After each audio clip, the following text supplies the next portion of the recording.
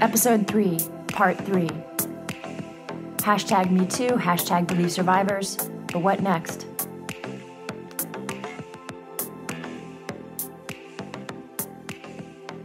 To have back together in one space today, Pastor MarySue Brookshire, historian Sharon Block of the University of California at Irvine, and historian Danielle McGuire. And to bring them into the same space to talk to each other about what I think was a very moving, at least for me, a very moving and thought-provoking episode. And first, MarySue, let's just start with you. You know, you bravely started it off by telling your own story, and I love the nuance of telling the story of what it means to care for a community of people where all of these histories are intersect, and the challenges of figuring out what to do next. And I love your advice that we sit still with it all and deepen our understanding. What did you gain from sitting still and listening to in episode 2? I mean, part 2 from these historians. Well, I was immediately reminded of what a long, painful history this is for women. And I was reminded of so many of the other parts of our identity that impact our experiences, racial and ethnic identity and socioeconomic status and all those things. And I was reminded just in my own life how important it is to be sure I'm listening and sitting with people whose experiences are different from mine. Because no matter how hard I try, it can get to be a bit of an echo chamber. It takes effort to make sure we hear these other stories. And that's why I listened to it more than once. I wanted to hear again and again these stories that are not part of my daily diet. They don't come across my dinner table. I've got to go looking for them. So I was reminded and moved by how important it is to eat a balanced diet, as it were, to get out of my own comfort zones and make sure I, especially as a pastor, am listening to other voices and remembering other histories. Yeah. And I wonder if the way, I can't speak to how it looked from other vantage points, but I wonder if the last round of hashtag #MeToo social media activity did enough to reflect, how, yes, it disclosed its pervasiveness, as Professor McGuire, as Danielle and I discussed, right? It disclosed the pervasiveness, but were we able to see, were those of us who live in segregated communities or in segregated social worlds, which is most of us, really able to see the experience as broadly as it has been lived by women of all backgrounds, right? Well, right. And I would say for me, the answer to that would be no. Until I sat and really listened to this larger conversation, which is why I think it's so important. Even the people I'm friends with on Facebook, I'm sad to say it's not a terribly diverse group. I think there's always room for more listening, more questions. And as you ended part 2 with, to remind us that building these relationships and sharing meals together and hearing each other's stories, it's so important. So I just also need to say, I was completely honored and overwhelmed to even be in the company of you other women. Thanks for letting me crash this awesome party. Back at you. Yeah. Well, it brings me to the question of, is part of hashtag #MeToo what's next this process of learning and deepening our understanding of the history? What do you think, Sharon? How does it change conversations you have with your students when you let them know this has been going on forever? Right. That's something I spend a lot of time thinking about, because lately I've been teaching. One of the lectures that I do is on rape in colonial America to 1,000 first-year students, mostly 18-year-olds. And so I've spent a lot of time thinking, how do I convey that to students who may not come from the same perspective that I do, that may have really different views on what is rape, may have never thought about rape, and many of them have probably experienced sexual violence in their lives, right? Either themselves or their families. And how do we reach that broad community And so thinking about reaching people where they are, starting with where someone comes to the problem, strikes me as part of that breaking bread and having conversations, is trying to meet people where they are and give them a chance to understand both the continuities and the dissimilarities over time. I was struck listening to Danielle talk about the same language being used 150 years later about minimizing the violence of sexual assault, she has more evidence and better narratives from victims in many cases, but it struck me that there were so many similarities throughout time in how we talk about this. And I guess for me, when I think about, are we just talking about sexual violence, where I see the Me Too hashtag movement going, in part, is expanding to talk about the misogyny and the broader sexism that creates the rape culture that is part of Me Too. I've been following people who have been doing Me Too STEM, who are talking about sexual harassment, right? That seeing those connections between what goes on in daily lives to what you might already recognize as profoundly violent moments seems really important to me. Danielle, and how did it impact the story you tell to sort of hear the early colonial dimensions? What struck you? Well, I think, what's always struck me is just how long of a struggle it's been. And not just how long of a struggle it's been for women to gain the right to bodily integrity, but the strategies that have been employed for so long and the movements that have occurred, across time and place. We have an extraordinary toolbox to access as activists, but we've also been working at this for a really long time. So, part of it, the understanding too, is just like, God, will it ever end? Like, how do we actually change the culture when the culture is this historic, this embedded, rooted in, science and culture and art and history and religion, and like it's everywhere. So it's a little overwhelming. And that can make, people feel, I think, less empowered. But again, you got to go back to all these people who've been fighting and all the tools they offer us and look to those experiences as models of engagement. And listening, so many things caught me. One was the continuity, how much a role race has played in the criminalization of sexual violence, right? I mean, Sharon's point about, look, the ones that got charged were Black men, who were accused. Right. And then to hear that right next to Danielle's story, storytelling, her historian's work on, for how many Black women was the dynamic exactly the opposite. And meanwhile, Black men are being criminalized around sexual violence. And, I wonder, first of all, was #MeToo a bit scary for men of color? Did this look like yet another wave of white women saying, I've been the victim? And I realized anew to what extent white women's virtue has been weaponized as an element of racism.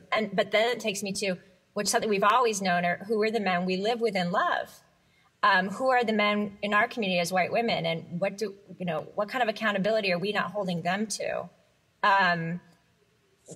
To push it a step further, the question of how will it ever end?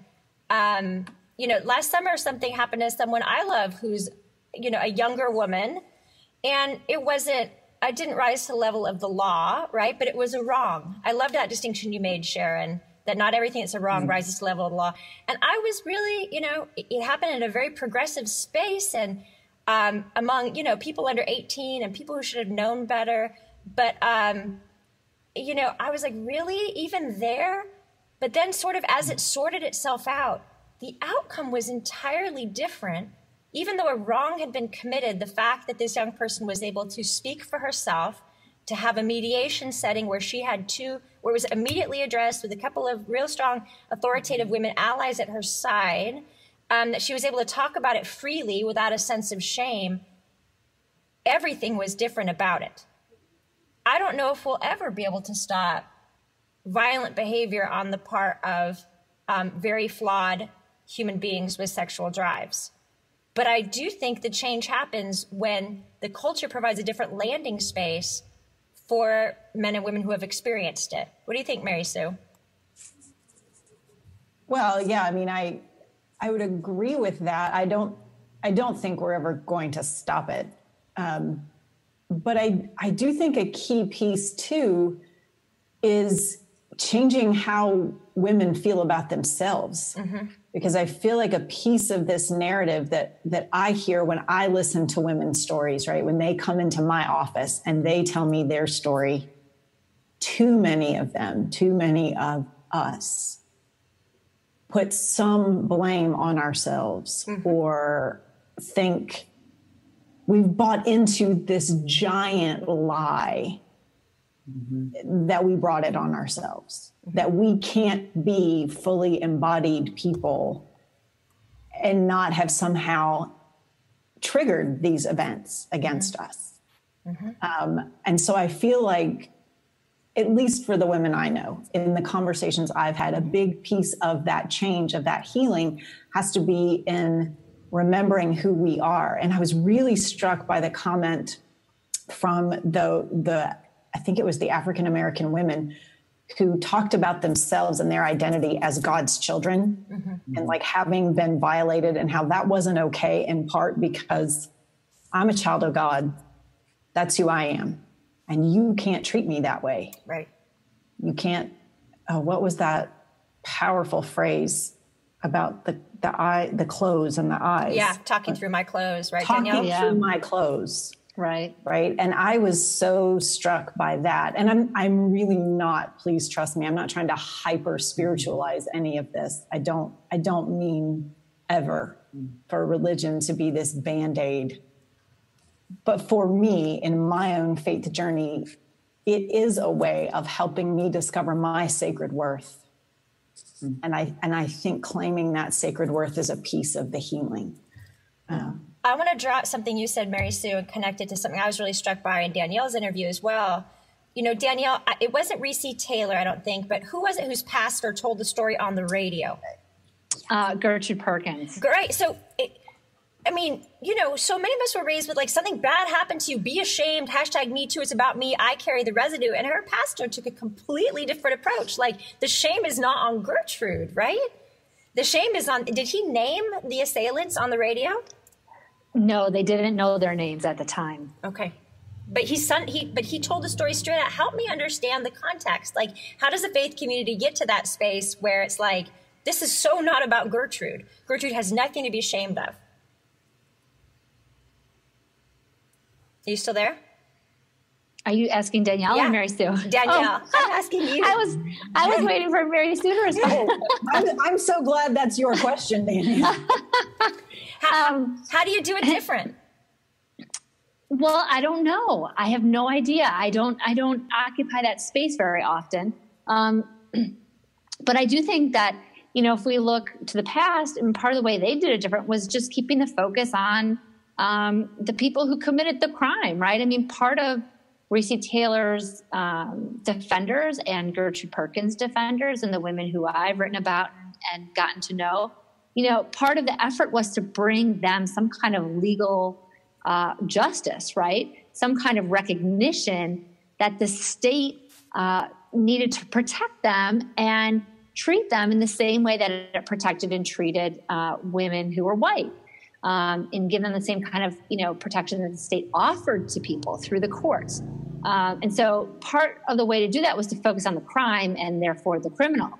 So that's one way of, you know, refocusing this. I mean, like, you know, when we talked earlier, when you know, I never thought before about how Me Too focuses on the survivors and not on the assailants. And I do think we need to turn that around. I also think it's important, you know, just to find that solidarity, because there's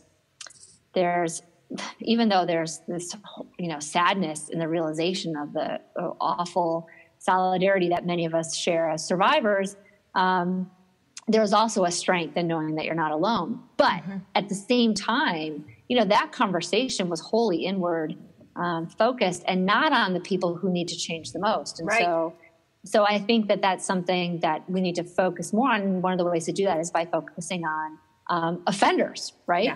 Yeah. And offenders are often members of our families. Friends, family members, neighbors, People relatives, we care about. Cousins. Absolutely. So hashtag Me Too, what next is, what about you? There's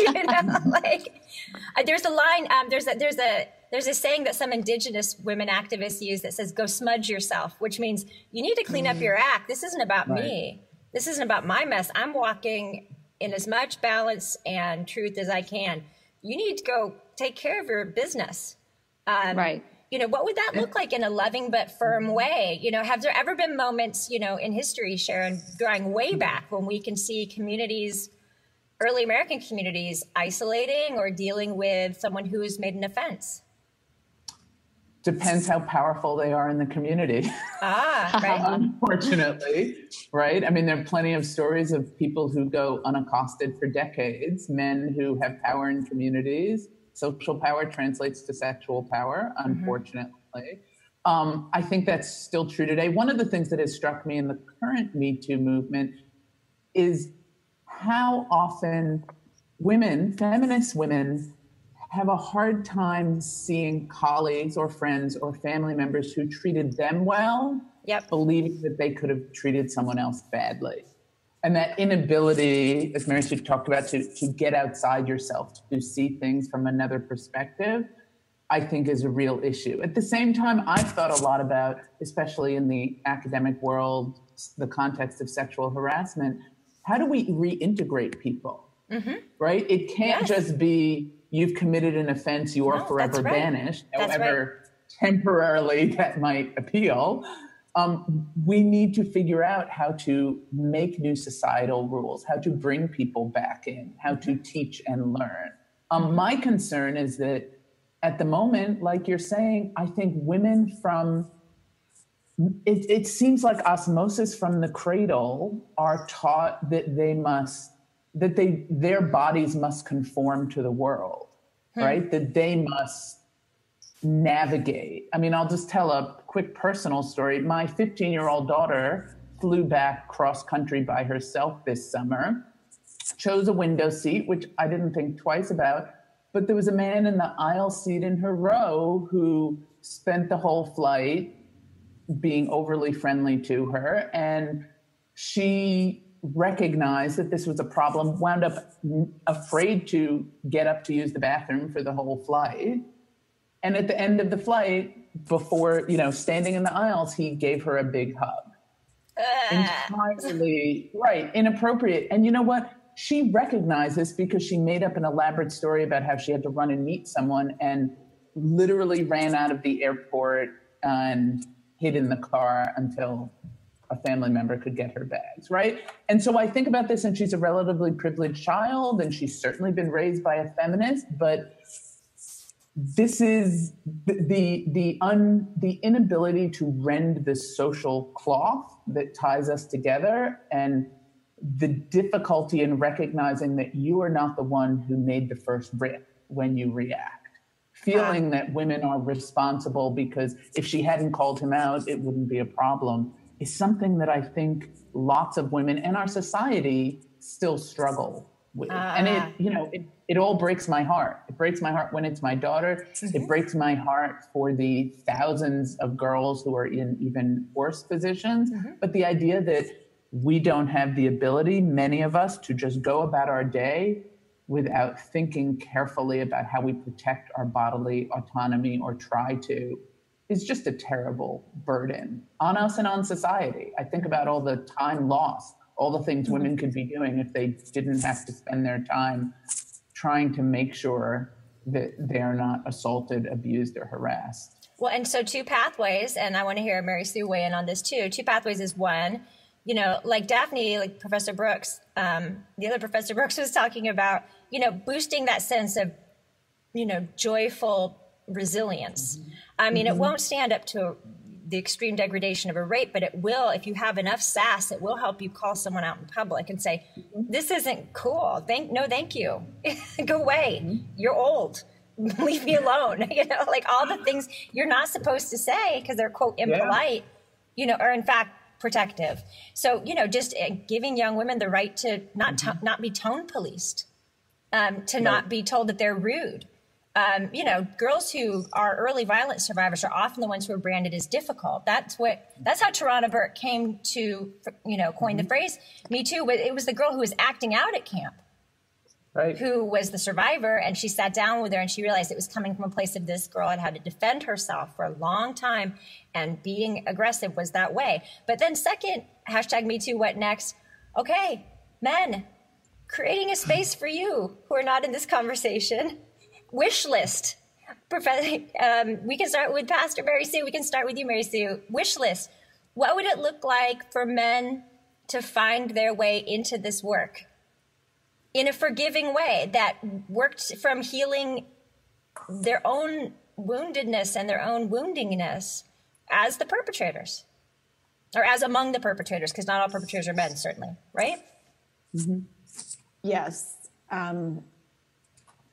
That is such a hard question. But I find myself continuing to come back to this idea that we have to build our own emotional and moral stamina, internally. I've got to be able, not only do I have to be able to believe that my colleague who maybe has been nice to me might have been awful to someone else, but I think I've got to then be able to believe I can be guilty. I can be a person who did those things, and I can do better, right? I feel like some men, I don't even know how to say this, Joanna, but I feel like the full weight of all that is being revealed is so much for them. It's just easier to either ignore it or to create a version of themselves that tries to make them the good guy. Mm-hmm. I think we go dualism, binary, really quick on this. You're a good guy or you're a bad guy.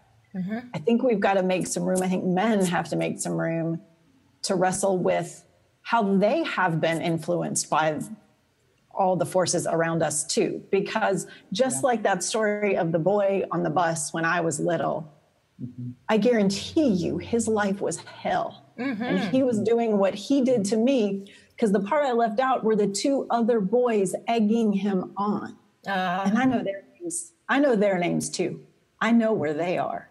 Mm-hmm. Mm-hmm. And I think that's where those men need to sit down and have some dinners and some conversations. And that's where they are, I think, unfortunately, not as experienced, not as equipped as women. I feel like as women, we have more societal supports in building those deep relationships and showing some vulnerability. I don't think men have a lot of support that says, hey, go get your men's group and sit around and share about your feelings. Right. And except for they make more money than we do and have. I'll trade paychecks in a heartbeat. I'm not saying that. They can buy some support. They can buy some support. They can buy a space. But you know what you can't buy? You know what you can't buy? You can't buy your courage. Sobriety. That's true. Mm-hmm. You can't buy your peace of mind. That's true. Mm-hmm. You can't buy the recovery from the wounding. Yep. Mm-hmm. None of us can. Right. That you got to earn. That's work only you can do. And I have only been able to do the bit of work I've done in this life because of the people who stand around me and with me and who support me when I need it and who offer me the chance to support them. And I do sometimes feel for men that they do not have the access, the same ease of access that I feel I enjoy. When I need to say I hurt, there's a list of people I can call. Mm-hmm. I don't know if there are a lot of men who would even feel permission to say I hurt or I hurt someone else. No, and it's we come back then to the great critique that, wasn't it W.B. Du Bois in Black Reconstruction who talked about how whiteness was the prize that poor folks were given because they were being lied to. They were being told, identify with the ruling classes who are starving you, and you will get to claim all the nobility and privileges of whiteness. Danielle, correct me where I'm getting it wrong. Was it Du Bois? Yeah, I mean, he talked about that, and I think you were sort of articulating the thoughts I was just having now, and that in much the same way that white people need to take on the effort to understand white supremacy and to root it out of their lives, men need to take on the effort of understanding patriarchy and work to root it out of their lives. And the same problem white people have in getting rid of white supremacy is that they benefit from, right? And so they might denounce it, but they don't want to give up the privilege that comes with it, and will do so very reluctantly, if at all. And so I think that's part of the difficulty. But I do think education can help. I think men can see the world with new eyes if they have the right tools. And, like any person who, like me, for example, when I first started thinking about white supremacy and race, and had this sense that I was raced and that there was, this world that was raced, and there were structures that were created because of race. I saw it everywhere, and I couldn't ever unsee it once I learned about it. And I think that men can do the same thing with gender, with patriarchy, with misogyny. And once they see it, it's really hard to unsee it. And then they can start doing work with each other, the same way that white people need to work with other white people on ending white supremacy and racism. Well, and if I could just add, just add, I think implicit in that is heterosexuality and heterosexism. Right. Yeah. That is the enforced heterosexism is very often at the base of these situations and relationships. Yes. Not exclusively, of course, but when we say men, I mean, I think certainly I'm imagining cis heterosexual men. Correct. Right, as the sort of archetype here. But this gets me to another, and this is a tough one. And MarySue, I'm so glad you brought up that there were two boys egging him on, because when I was assaulted when I was 13, it wasn't one, it was a group, right, egging each other on, and so and surely, Danielle, that's reflected in all of your history. These are groups. So what is it? The groups of white men, by and large, right? In the most egregious cases. Certainly there are individual cases, but the real violent ones in public. This is groups for sport pursuing women. So if this is their social, what are the social patterns? Men do not assault alone. And all perpetrators, right? They're enabling systems and structures, but history and experience show us it's just the dynamic is there to support it as a group event. What does that mean? What has been done to men's sexuality? What have they allowed to be done to them? And they've allowed part of themselves to be weaponized so they could not be harmed by other men.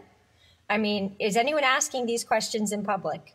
Can we please ask these questions in public so we can spare our sons from this as well? I know you have a dog in that fight, MarySue. What does it mean to go out with a group of boys and have to prove yourself, or a group of white men and have to prove your loyalty and not get excluded by using your body as a weapon on the body of a woman? What does that mean?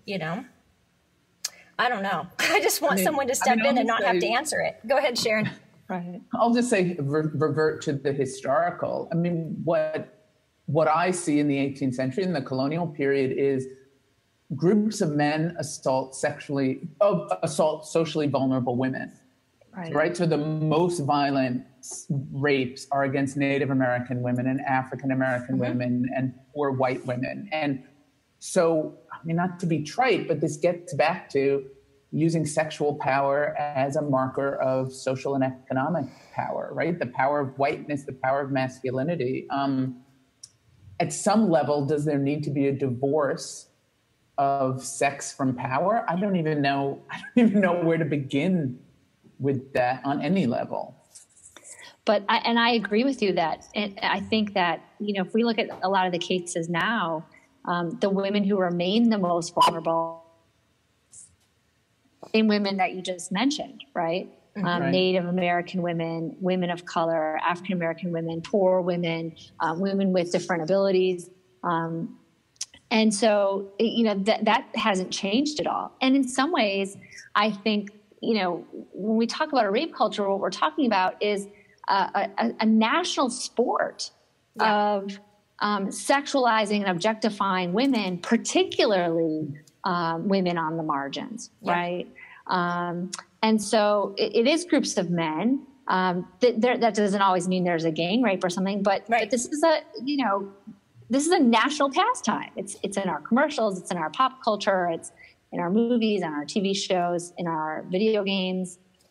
It's everywhere. Well, so crazy and it's idea. on social media. Right? I mean, it's everywhere. Media. But it's also, and this is why MarySue is the pastor and I failed out of yoga teacher training, and why I need to listen to her, because she's way more compassionate. But this is part of complex personhood, right? I mean, there may be, people are flawed and complex, right? And it's not that all men, who participate and find themselves in rape culture are criminals any more than all white people who find themselves empowered by the structures of whiteness, are criminals. I guess not. I hope not. Asterisk. We'll reflect on that more in season 2.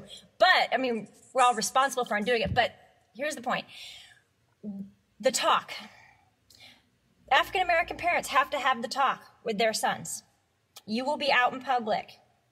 Some officer of the law will stop you. I know you didn't do anything wrong. I need you to conduct yourself in a certain way so you don't get killed. Do white parents or all parents of boy children need to have the talk? You will be with a group of friends. You will be rowdy. You'll be sowing your oats, and you will come across someone who has less power. And I need you to be the one that says no, even if it makes you unpopular. Done. Yep. It's like upstander training. And I think that can start. I have an 8-year-old son, and I think it can start even younger, and not necessarily be, about sexual assault, but can just be about bullying too, right? I mean, I always tell my son that he needs to be a better person, right? He needs to be stronger. He needs to not, fall in with humiliating other people, and to be kind and generous to kids who need that, and that's everyone, right? And that he shouldn't go along with things that make people feel bad about who they are or anything like that. And so, we have those kinds of conversations, and I hope that as he gets older, he'll apply those, lessons from earlier years in his behavior, as he becomes more of a man child. Yeah. Well, closing thoughts. Go ahead, MarySue. Closing thoughts. Oh, no. Well, I was just going to chime in and say, I even think, though, those conversations, I think, are getting perhaps very blissfully more complex, because I have 10-year-old twins, a boy and a girl, and it's not clear to me yet how their sexual identities are going to emerge. And I feel like I need to be equipping both of them for whatever relationships might unfold. And I do think it's just as important to talk to my daughter as it is to my son. Yes. Because #Mean Girls is a thing. Yeah. Right. I'm more afraid of how the girls at the elementary school treat each other than I am the boys, to be honest with you. And I'm not trying to roll all that into this conversation, but I do think that how we learn to think about ourselves and ourselves in relation to other people. Like, what is my obligation to you? I don't know you. You're different from me. But if I'm in a situation and I can tell that you are being harmed, what's my obligation there? And for me, I feel like I have one that comes from my faith tradition that I want to inculcate into my children. It's bigger than that, of course, but for us, that's where it's grounded, right? That's where it's going to be taught. But I think this conversation is going to get really interesting, because the 8 and 10-year-olds I know are growing up in a world where it is not so binary, and the assumptions that we've made, you're right, we're not making anymore. You're right. So I was thinking about my son, and I think, I want to also have conversations with him about his own body and what happens around other boys and how he uses his body in those relationships. Yes. Right. Oh, that's important. That's really important. Yeah, that's right. And I have a 10-year-old, also a daughter. And it's interesting that you say that, MarySue, because what I see happening with the 10-year-old girl is that, sort of orbit in the 5th grade, is them, portraying themselves as being attractive to boys and having a kind of emerging sexual identity that is both heterosexual, but also like old in a way that it's, based on, these like tired objective stereotypes of what beauty is and what it looks like. That's modeled on a lot of social media posting and doctored images of women. And so I'm worried that, we're going to be fighting that same fight. And it's harder to fight against now because of, all the images that they're bombarded with. Yeah. Yeah. I was very aware this summer because I had 7 uninterrupted weeks with my children 24 hours a day, and I survived. But, we had this awesome sabbatical, and we were in Spain, and we were on beaches a lot, which was great. But I was very aware of my daughter recognizing the male gaze and being under that, like in quotes, right? But the male gaze, because it's always there. Yeah. And I do think, go ahead, Sharon. If I could, I don't think it's accidental that we've ended up with the male gaze on female bodies, right? From the talk of Me Too. What strikes me, and I've got older kids, so it is fun to see where their sexualities wind up. I'll call you later, Sharon. We can talk. But it is, for me, the message, your body, your choice, is so important as they get sexualized, as authority figures sexualize them and enforce dress codes. Oh, and yes. Judge The dress and codes. evaluate them. Oh. Right. And so for me, the idea of, I may hate what you wear, but it is your body. You choose what you wear, and you still have every right to bodily autonomy. And really making a space for girls to experiment with their own sexualization of their bodies in ways that are for them, that are not for anyone to judge. I actually think we go wrong when we start policing that is too sexual, that is not what you should be wearing, right? I kind of take a radical view of you own your body.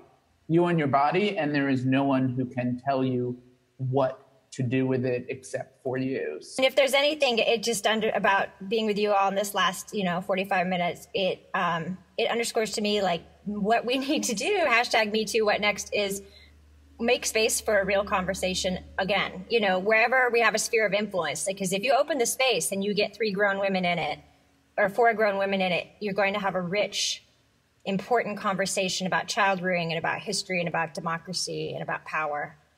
Oh, maybe I'm a poor girl. That doesn't bother me at all. This is American Beauty. I'm Joanna Brooks. Please stick with us, subscribe, share, rate, and review today at iTunes. Follow us on Twitter and Insta at _Joanna Brooks. Check in at AmericanBeautyPodcast.com. Thanks to Rachel Taylor for sound production, Case Studio for brand design, and to all the women who gave us words from their hearts for this podcast.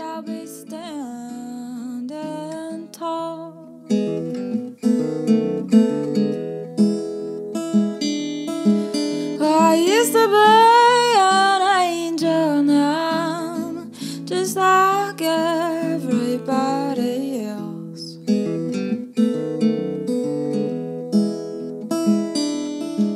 I used to be